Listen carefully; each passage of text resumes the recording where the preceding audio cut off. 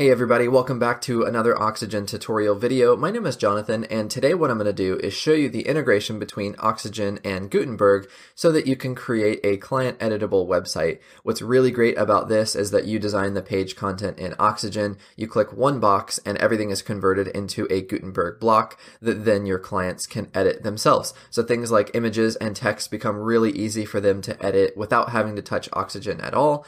And that takes the workload off of you to make small little menial changes like photos and text changes to the website.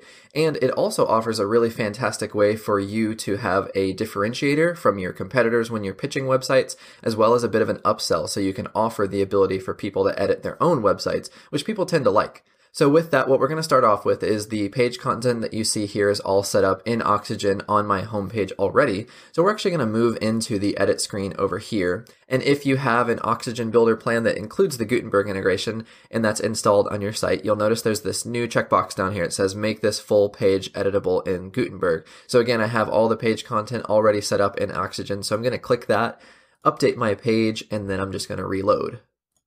So now, as you can see, I'm still in the Gutenberg editor here, and everything that you just saw on the front end is now converted to a Gutenberg block that I can go ahead and change, at will. So instead of book your appointment, I want this just to say book now.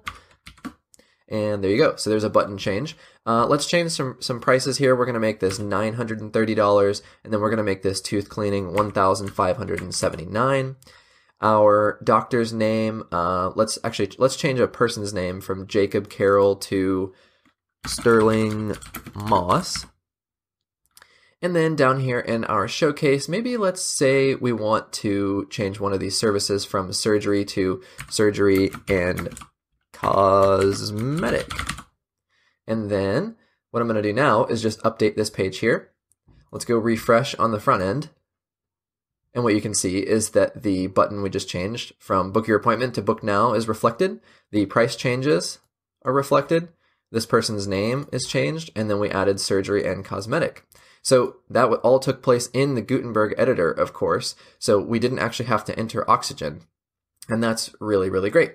Now, one thing to keep in mind here is that changes that are made in Gutenberg don't actually reflect back into the Oxygen editor. And let me show you what I'm talking about. So just for the sake of example, keep in mind that this tooth cleaning we set to $15.79. So let's click Edit with Oxygen, and then I'll show you what I'm talking about.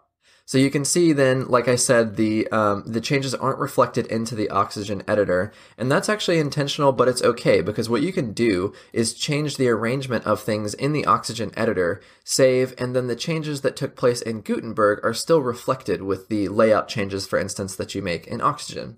So for the sake of example, of course, our tooth clean here we set to a much more expensive price. So let's actually put that in the middle of this column here, and then I'm going to save. And then let's go take a look on the front end. And what you'll find is that our tooth cleaning with the appropriate price is now in the middle. So if your client asks you to change some sort of layout or arrangement, that's really easy to accomplish, and you're not going to lose the edits that they made in Gutenberg.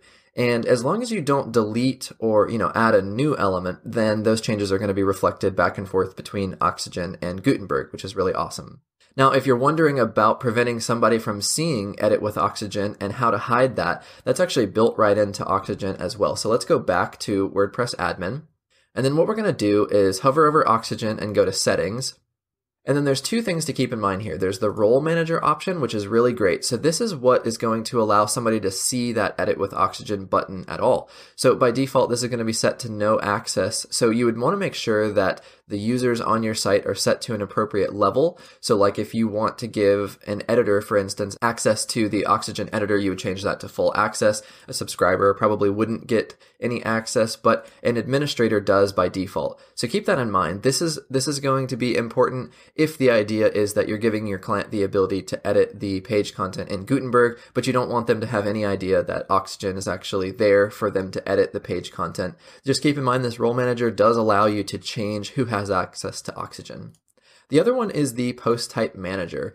This is a really great way to hide the Edit with Oxygen button on the entire post type, regardless of the role that that particular person has. So if you want it to not show up, let's say, on your posts for like blog posts, or if you have other custom post types, those will appear as well here, then you can do that. So what I'll do here is just save this change for the post type here. So let's go into posts, and I'll just edit the one here, and then what you'll find is that the Edit with Oxygen option is not there on the page. So just like that, it's not available. So the combination of those two settings would be a really powerful way to make sure that nobody sees the Edit with Oxygen function if that's something that's important to you. So moving back into the front end, I just wanted to touch again on that integration between Oxygen and Gutenberg. So you can really just set up the page content in Oxygen. You can click that checkbox and automatically everything is converted to that Gutenberg block for you. That's a really great way for your clients to make changes easily. That takes the workload off of you. And like I said earlier, that's a really fantastic upsell. Every single time I mention that to someone in a pitch for a new website, they always love that because, it's similar to like, Squarespace or whatever that they could do themselves, but they're hiring you for a reason. They're not there to build the website themselves, but they tend to have somebody in the company that would be more than capable of making these small changes. And to me, they're already on some kind of hosting and maintenance plan anyway. So the idea that they'll get in and make the changes themselves is super attractive because that shortens the time for them to actually get in there and edit rather than waiting for you to do it. And it's just something that makes people happy. They have control of the website. And so this is a really, really great way to make sure that people aren't getting in and messing with Oxygen. I hope this tutorial has been helpful for you guys. Thank you so much for watching, and I will see you in a future tutorial.